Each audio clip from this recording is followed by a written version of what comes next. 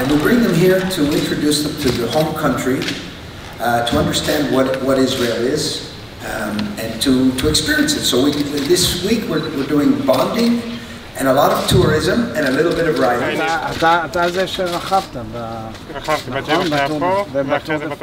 Seeing that vision of ours, that goal being realized right now, it's just such an honor. So long may it continue, and thank you so much for all your support.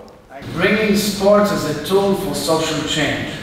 And you know all too well that sports is an incredible tool for social change. So we welcome you wholeheartedly. I was really proud and happy to see all of you.